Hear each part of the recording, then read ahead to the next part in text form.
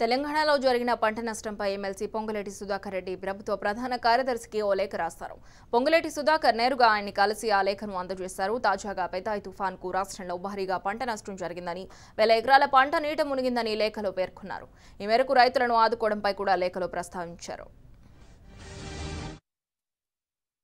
పంట పొలాల్ని సందర్శించి రైతాంగానికి పరామర్శించి ముఖ్యంగా వరి ధాన్యం, మిర్చి, చిల్లీస్తో పాటు పత్తి కూడా దెబ్బతిని పొగాకు అశ్వరావుపేట ప్రాంతంలో ఇంకా ఇతర ప్రాంతాల్లో కూడా కమర్షియల్ వాణిజ్య పంటలు కూడా బాగా దెబ్బతిని ధాన్యం రంగు మారినటువంటి నేపథ్యం. ఇప్పటికే నేను ముఖ్యమంత్రి గారికి విజ్ఞప్తి చేశాను.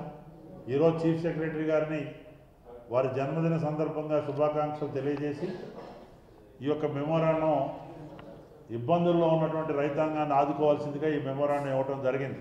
పంట బీమా వర్తింపజేయాలని, మూలిగే నక్క మీద తాటికాయ పడడంలో మరి అనేక ఇబ్బందుల్లో ఉన్నటువంటి రైతాంగం పెట్టుబడులు కూడా లక్షల రూపాయలు పెట్టుబడి పెట్టి కాపుకొచ్చి పంటకొచ్చి కోసుకునే టైంకి మరి పిడుగుపడ్డట్టు ఈ పెతాయ్ తుఫాన్ ఎఫెక్ట్ వల్ల 50,000 ఎకరాల పైచిరుకు వరి కానీ, పత్తి కానీ, మిర్చి కానీ పలు ప్రాంతాల్లో దెబ్బతింది.